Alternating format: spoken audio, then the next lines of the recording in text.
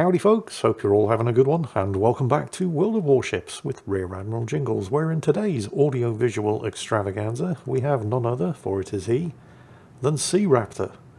You may know SeaRaptor from Twitch, YouTube, or possibly from presenting the North American King of the Sea tournament. I've actually met him personally. I had him over for dinner when he and his delightful wife were visiting the UK last year. He is a thoroughly nice Texan gentleman, and I'm always happy to showcase one of his games. In this case, a Tier 8 ranked battle in the Tier 8 US Navy very, very light cruiser with, I don't think I've ever seen this camo scheme before. A sort of Statue of Liberty inspired theme, very nice. What was I talking about? Oh yes, the ship, the USS San Diego. Kind of unusual, well, in a number of ways, amongst US Navy relatively high-tier cruisers, in that, one, it doesn't get radar. The enemy team do have a radar. They have a Cleveland. So this is obviously terrible news for the destroyers on SeaRaptor's team. But the San Diego, while it does not come with radar, does come with a very interesting selection of consumables and ammunition. It does not get high explosive ammunition. It gets semi-armor piercing. Now this is both a good and a bad thing, because while semi-armor piercing does hit kind of hard, it cannot set any fires. It is backed up with a main gun battery reload booster, which magnifies the DACA when activated. It gets hydro, and it gets a repair, which again is unusual for a Tier 8 cruiser. The repair is going to be useful, but not that useful in this particular battle, because he's the only cruiser on his team. It's ranked, so there are only 6 ships per side, and both teams consist of 2 destroyers, which is good if you're in a light cruiser, although not that good if you're in a light cruiser that doesn't have radar, and 3 battleships, which is really bad news if you're in a light cruiser that basically has no armour and is made out of citadels. I mean, you could say that it's equally bad news for the Cleveland, the light cruiser on the enemy team, but, well, there are light cruisers and then there are light cruisers, and they don't come much lighter than the San Diego, which is basically an Atlanta, just with semi-armor piercing instead of high explosive, and a main battery reload booster. The Cleveland, while it is by no means heavily armoured because it is a light cruiser, does at least have belt armour that, if angled, is thick enough to ricochet any of the 15 or 16-inch armour piercing that's going to be slung in its direction from the battleships in this game. The San Diego, yeah, not so much. SeaRaptor is going to have to be real careful in the first 5 minutes of this battle. He's managed to get himself tucked in against the island here, and he's used his hydro, which has flushed the Benson out of cover there. The Benson, because he knows what's good for him, is making Billy Big steps in the opposite direction. SeaRaptor trying to just peek out from behind the island enough to get the rear turrets firing, but not in time to catch the Benson as he makes it out of hydro range and goes undetected. So the Benson got away because he knows what's good for him. The good news, though, is that they have managed to take this cap at Alpha. So 2 caps to 1. They started with an early points advantage. And given that 2/3 of the team are over here, they're probably not going to lose this cap anytime soon. Then again, it looks like 2/3 of the enemy team are over here too, which might come as something of a relief to the friendly Vladivostok down there at Cap Circle Charlie, who only has the team's Kagero for backup, because it's likely that he's only facing 2 of the enemy team as well. Meanwhile, the Vittorio Veneto over here, SeaRaptor's got the torpedoes loaded, very, very carefully watching his progress, and inching forward to ensure that he can get those torpedoes away without being spotted. It's possible he might be able to get some shots out. Nope. Ground cover's too high. But he is not detected. The Vittorio Veneto, however, has just seen his torpedoes. It looks like definitely 2, possibly 3.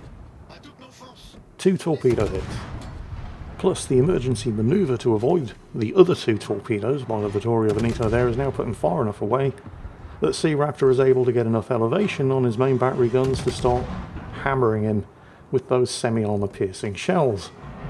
Now the Vittorio Veneto pops his high-speed smoke because that really hurt.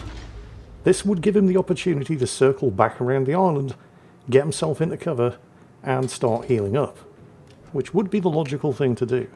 Note, however, that SeaRaptor is still creeping back into cover here because I think his spider sense must be tingling. as the friendly Kagero, by the way, has just gotten himself into serious trouble. He's almost certainly just been radared by the Cleveland, which means he's now getting shot at by the Cleveland and the Akazuki, which is basically a death sentence. Yes, he's dead. And there's the Vittorio Veneto. And rather than circling back into cover and healing up, he is instead continuing to go for it. Okay. SeaRaptor, again, managed to edge back into cover just enough, although he's no longer capable of directly spotting the Vittorio Veneto. Also, his high-speed smoke is still running, but it's not going to be running forever. But he's still got that spit of land protecting him and enabling him to continue to take shots without being spotted, because he's in a very light cruiser and there's the 3 battleships in play in the enemy team. You do not want to get seen if you can possibly avoid it. A few more shots, this should be it actually. He might have the kill here. Yep, there it is. So the loss of the Kagero was bad, particularly for the Vladivostok down there, who's now all alone down by Cap Circle Charlie, but a destroyer isn't worth as much points as a battleship, and that in combination with possession of the 2 caps has ensured that SeaRaptor's team is still ahead on points. The loss of that Kagero has, however, left the Vladivostok down there at Cap Circle Charlie in a very tough spot. He's got an Akazuki and a Cleveland closing in, and he's got very little health remaining. More than likely he ate a torpedo or 2. He does, however, manage to survive for way longer than I was prepared to give him credit for, and that is going to be instrumental in giving the rest of the team, honestly, more time than they deserved to haul their asses out of the Cap Circle up here at Alpha and do something. The battleships on the team in particular, with the exception of the Vladivostok, they weren't keen to leave this spot, which must have been kind of frustrating for SeaRaptor, because in a light cruiser like the San Diego, particularly when there are battleships around, you really don't want to be taking the lead, because you're an incredibly fragile ship. The Vladivostok is yelling for assistance and doing the best that it possibly can. I'm honestly surprised that he's even still alive, but the writing is very much on the wall there for him, as the rest of the enemy team appear to have given up trying to flip this cap at Alpha and are all converging on his position. The fact that he's even still alive right now is nothing short of remarkable, because he is giving the team time to get their arses together and make that move. The Massachusetts is going for it, which is good to see. The Tirpitz, however, appears to be focusing on the Monarch up to the north. And the Vladivostok, with the entire enemy team focusing him down, with the exception of the Monarch up to the north, who has a bit of a Tirpitz problem. He's finally been sunk, but did he hold on long enough to make a difference? Akazuki spotted in open water. Oh, this has got to be tempting. But SeaRaptor's in open water too, and there's an enemy Vladivostok right there. Ah, he's going to go for it. Shots out. Ah. And the Akazuki goes undetected. This is really, really bad timing, because if that Vladivostok suddenly takes an interest, and why wouldn't he, because there's a light cruiser spotted in open water, this could hurt. This could hurt a lot. Akazuki's been redetected, but he clearly knows what's good for him, and he's managed to get himself in cover. Continuing to range shots down on the Vladivostok, whose guns don't appear to be pointing in this direction, and then the Cleveland gets spotted, and he's on very low health, and he is shooting at SeaRaptor. And of course, he has radar. So, attempts to take the Cleveland out, who sadly gets into cover, takes a big ass hit there, shaves off a quarter of his health, I think, in a single shot from the Vladivostok. Fortunately, the Akazuki's smoke screen is actually shielding him from direct line of sight. At least for a couple of seconds, long enough for him to get that main gun battery reload booster going and rain down some death and destruction on the Vladivostok over there. We should... Oh, shots out. No, no, maneuver, maneuver. You do not want to get hit by that thing. 16-inch armor piercing really hurts. Oh, okay, good, it missed. Again, he's gone undetected.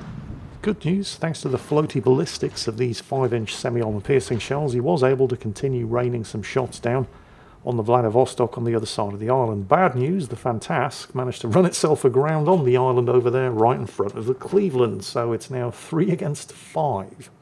Although some useful intelligence gained there of particular value to the Tirpitz, if he's paying any attention, he's still going after the Monarch up to the north.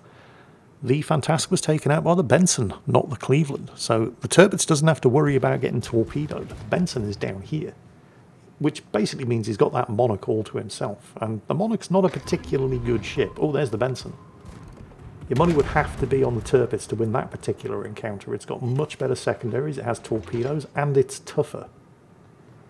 You'd think the Tirpitz would win that fight. And you'd be wrong.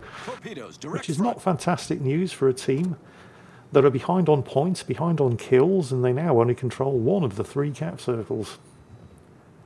Again, SeaRaptor, because there is an enemy Vladivostok over there, being extremely circumspect and ensuring that he does not get spotted unnecessarily. He's closing in, he wants to kill that Benson.